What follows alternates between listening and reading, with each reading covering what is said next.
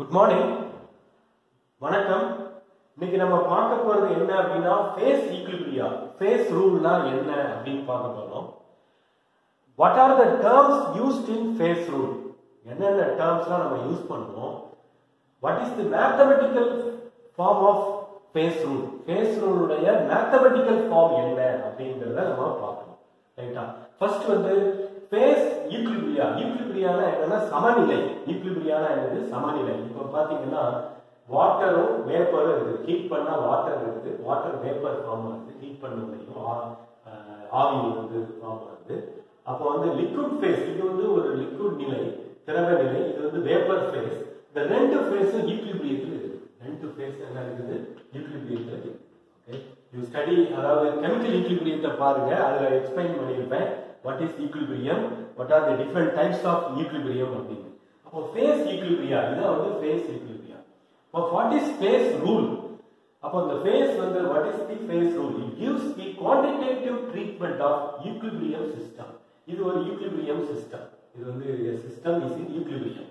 அதனால வந்து it gives the quantitative treatment of the equilibrium system. Quantitative study of the equilibrium system.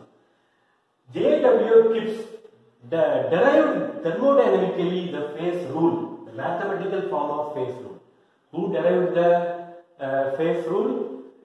J.W. Gibbs thermodynamically derived the phase rule F equal to C minus P plus 2. Okay. So what is F? F is the number of degrees of freedom. Number of degrees of freedom. C is the number of components. And P is the number of phases. We will see one by one. First வந்து நம்ம இதுதான் மூணு important terms சொன்னேன். There are three important terms வந்து phase rule ரொம்ப ரொம்ப முக்கியம். இப்போ what is a phase? Phase என்னது? இப்போ இந்த vapor phase, இது வந்து liquid phase. இது பாத்தீங்கன்னா a phase is defined as a homogeneous. இது பாத்தீங்கன்னா ஒரு homogeneous-ஆ இருக்கு. Homogeneous என்னது? எல்லாமே ஒரே இதுல இருக்கு, ஒரே நிலையில இருக்கு. Homogeneous and physically distinct. இது ஒரு physically distinct-ஆ இருக்குது. இது ஒரு physically distinct. அப்ப a phase is defined as homogeneous and physically distinct part of an equilibrium system. Part of an equilibrium system bounded by a surface. இந்த சுத்தி என்ன இருக்குது? surface இருக்கு. and mechanically separable. நம்ம இத தனியா பிரிச்சறலாம், ஆவியை தனியா பிரிச்சறலாம், லிக்விட தனியா பிரிச்சறலாம். சோ அப்ப வந்து என்னன்னா a phase is a homogeneous and physically distinct part of an equilibrium system bounded by a surface and mechanically separable. Okay, for example, இப்போ நைட்ரஜன், நீங்க வந்து நைட்ரஜனையும் ஆக்ஸிஜனையும் மிக்ஸ் பண்றீங்க, ஒரு கேசியஸ் மிக்சர் கிடைக்கும். அப்ப எத்தனை ஃபேஸ் இருக்குது? ரெண்டு ஒண்ணா சேர்ந்துருது, ஹோமோஜெனஸா ஒரே நிலையாயிடுது. அப்போ வந்து ஒன் ஃபேஸ் தான், only one phase, because it is homogeneous. When you mix nitrogen and oxygen, it forms a gaseous mixture. It will become one phase, gas phase. அதனால வந்து only one phase. Okay. இப்போ நீங்க இதே இது CCl4 water எடுக்கிறீங்க. CCl4 வந்து ஹெவியரா இருக்கிறதுனால density கூட இருக்கும், கீழ இருக்கும். வாட்டர் வந்து டென்சிட்டி குறைவா இருக்கிறதுனால மேல இருக்கும். ரெண்டு லேயர் இம்மிசிபிள். நல்லா பாருங்க, இந்த ரெண்டு இம்மிசிபிள் லிக்விட்ஸ் ஒண்ணோட ஒண்ணு சேராது. அப்போ ரெண்டு ஃபேஸ் ஆயிடும். நல்லா கவனிச்சுக்கோங்க. there are two phases because என்னது ரெண்டு ஃபேஸ் இருக்கு இதே மாதிரி. ஆனா ரெண்டு லிக்விட் தான், but there are two phases because they are immiscible liquids. இப்போ இதே இது miscible liquids னா வச்சுக்கோங்க, ஆல்கஹால் வாட்டரையும் ஆல்கஹாலையும் நீங்க கரைக்கிறீங்க. கரைச்சா என்ன ஆகும்? ரெண்டு ஒரே இதாகும், ஒன் ஃபேஸ் ஆகும். நல்லா நான் வச்சுக்கோங்க. இந்த மாதிரி காம்படிட்டிவ் எக்ஸாம்ல உங்களுக்கு கேட்பாங்க. அதே மாதிரி நீங்க கால்சியம் கார்பனேட் எடுத்து ஹீட் பண்றீங்க. you take heterogeneous equilibrium. This is heterogeneous equilibrium. ஏன்னா இது வேற ஃபேஸ்ல இருக்குது, இது சாலிட் ஸ்டேட்ல இருக்குது, இது வந்து லிக்விட் கேசியஸ் ஃபேஸ்ல இருக்குது. அப்ப ரெண்டு ஃபேஸ் இருக்கிறதுனால heterogeneous chemical equilibrium. இது பாத்தீங்கன்னா இது ஒரு லிக்விடா இருக்குது, இது வேப்பரா இருக்குது. இது என்ன சொல்லணும்னா heterogeneous physical equilibrium. இது வந்து heterogeneous chemical equilibrium, இது வந்து heterogeneous physical equilibrium. அப்ப இதுல பாத்தீங்கன்னா எத்தனை ஃபேஸ் இருக்குது? கால்சியம் கார்பனேட்டை ஹீட் பண்ணீங்கன்னா this is equilibrium process. Since it is a closed system இருந்தாதான் அந்த ஈக்விலிபிரியத்தை அச்சீவ் பண்ண முடியும். நீங்க பின்னாடி கெமிக்கல் ஈக்விலிபிரியம் படிங்க, அதை நான் சொல்லியிருப்பேன். அப்போ வந்து ரெண்டு ஃபேஸ் இருக்கு, ஒன்று வந்து சாலிட் ஃபேஸ், இன்னொன்று வந்து gaseous phase. There are two phases. Okay, now phase na enna ungalku purinjiruchu. நம்ம காம்போனன்ட்ஸ்னா என்னன்னு பார்ப்போம். What are components? இப்போ நீங்க வந்து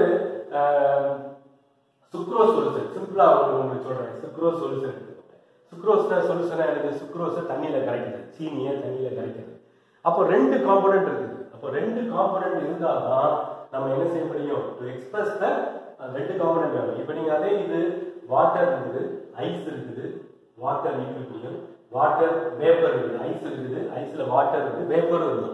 அப்போ பாத்தீங்கன்னா இது ஒன் காம்போனன்ட், இது வந்து ஒன் காம்போனன்ட் தான் இருக்குது. இதுல வந்து டூ காம்போனன்ட் வேணும். டூ காம்போனன்ட் இருந்து அப்போ வந்து the components in an equilibrium system is defined as the smallest number of constituents to define the composition of the system. To define the composition of the equilibrium system. Remember, what are components? Components are the minimum number of constituents. Minimum number of constituents to express the composition. Composition என்னென்ன அடங்கி இருக்குது? ஒரு sugar solution இருக்குன்னா என்ன அடங்கி இருக்குது? வாட்டரும் சுக்ரோஸும் அடங்கி இருக்கு. அப்போ ரெண்டு வேணும், அப்படின்னா நம்ம காம்போசிஷனை சொல்ல முடியும். அப்போ அதே மாதிரி நீங்க வந்து குளுக்கோஸ் சொல்யூஷன் எடுத்தீங்கன்னா அதுக்குமே ரெண்டு தான் வரும், ரெண்டு காம்போனன்ட் இருக்கும். அப்போ வாட்டர் ஐஸ் வாட்டர் வந்து ஒன்று தான், ஃபேஸ் தான் இருக்க தவிர காம்போசிஷன் சொல்றதுக்கு வாட்டர் நம்ம ஒன்று போதும். அதே மாதிரி sulphur existing ராம்பிக் sulphur, monoclinic sulphur, liquid ஃபேஸ்ல இருக்கும், வேப்பர் ஃபேஸ்ல இருக்கும், சாலிட் ஃபேஸ்ல இருக்குது. ஆனா நமக்கு வந்து ஒன்று தான். ஏன்னா டிஃபரெண்ட் ஃபேஸஸ்ல இருந்தாலும் நம்பர் ஆஃப் காம்போனன்ட்ஸ் வந்து ஒன்று. அதே மாதிரி நம்ம பார்த்தோம் வாட்டர் ஒன் காம்போனன்ட். வாட்டர்ல வந்து ஒரு pure water, if you take pure water it is one component. If you mix it with the sucrose then it is two component. Okay, next வந்து degree of freedom. What is the degree of freedom? That is important. பாருங்க இந்த formula degree of freedom.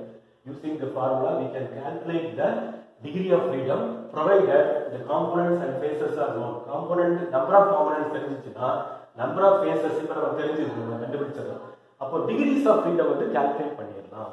Okay, what is how do you define degree of freedom? Degree of freedom னா என்ன? It is defined as the number of independent variables. What are independent variables? Temperature, pressure, concentration அல்லது composition. Concentration அல்லது ஒவ்வொன்றும் எவ்வளவு செறிவு இருக்குது. இப்போ ரெண்டு காம்போனன்ட் இருக்குன்னா சுகர் இருக்குது, வாட்டர் இருக்குன்னா இது எவ்வளவு இருக்குது, இது எவ்வளவு இருக்குது. அப்போ ரெண்டு நமக்கு தேவைப்படுது. Number of is defined as the number of independent variables to define the system completely. What is degree of freedom? It is defined as the number of independent variables to define the system completely. இப்போ பாத்தீங்கன்னா pure case தெர்மோடைனமிக்ஸ்ல படிச்சிருப்பீங்க. Pure gaseous system எடுத்துக்கணும். இப்போ எத்தனை variables வேணும் to define the system? It is a system. The state of the system is defined by two variables. ஏன்னா நமக்கு வந்து PV = nRT. அப்போ வந்து பாத்தீங்கன்னா பிரஷர் டெம்பரேச்சர் தெரிஞ்சா போதும், வால்யூம் நம்ம கண்டுபிடிச்சிடலாம். the third variable can be calculated. அல்லது or அப்போ வந்து என்னன்னா 2 degrees of freedom.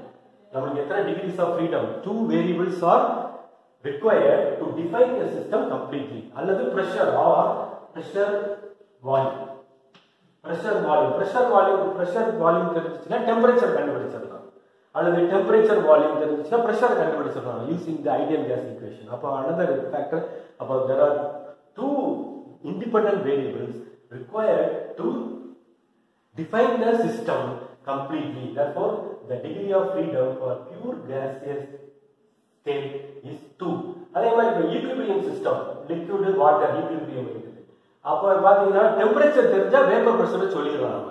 ஏன்னா நமக்கு ஒரு கிளாக் டேபிள்ல கொடுத்துருப்பாங்க. டெம்பரேச்சர் தெரிஞ்சா நம்ம என்ன கண்டுபிடிச்சிடலாம்?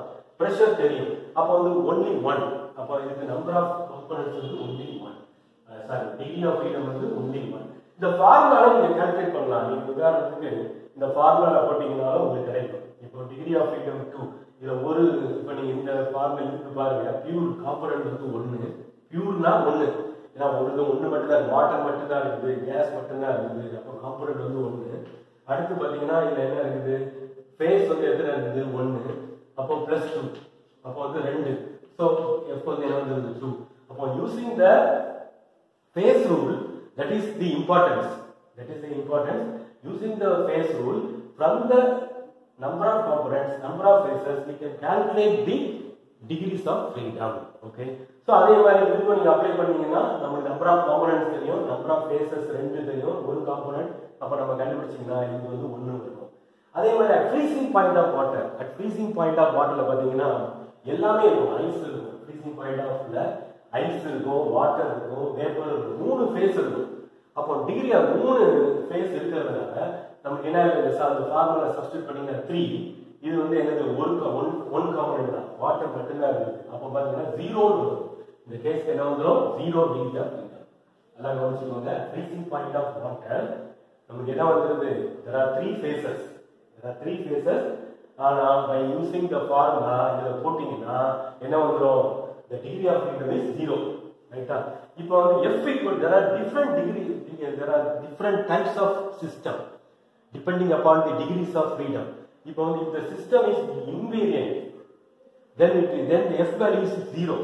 எதை பொறுத்து இல்ல, f equal to 0 னா it is invariant equilibrium system. F equal to 1 na, it is called, if f equal to 1, if the degree of freedom is equal to 1, then it is monovariant system. F equal to 2 na, bivariant system. Okay, இப்போ பாத்தீங்கன்னா greater the number of components கூட இது ரொம்ப முக்கியமான significance of number of components, number of phases, significance. What is this? On the effect of number of components, number of phases on the degree of freedom. அதாவது number of components கூட degrees of freedom கூடும். அத நான் வச்சுக்கோங்க. number of components கூட நமக்கு என்ன ஆகும், நம்ம நிறைய காம்போனன்ட் இருக்குன்னா உள்ளுக்குள்ள இருக்குன்னா நமக்கு காம்போசிஷன் சொல்லணும், இந்த என்ன கான்சென்ட்ரேஷன், நிறைய degrees of freedom தேவை to define the system completely. அதே மாதிரி greater phases greater-ஆ இருக்கு. உதாரணமா at freezing point of waterல there are 3 phases இருக்கு. ஆனா smallest degree of freedom அப்ப பாத்தீங்கன்னா greater the number of phases, smaller the degrees of freedom. ஆனா அதே இது vice versa, greater the number of components, greater the degree of freedom. therefore இத வச்சு உங்களுக்கு காம்படிட்டிவ் எக்ஸாம்ல கேட்பாங்க. நான் வந்து சில क्वेश्चंस உங்களுக்கு கொடுத்திருக்கேன், அத வந்து நீங்க try to answer it, okay, so that you will understand completely. Okay, thank you for watching. We will continue. நன்றி.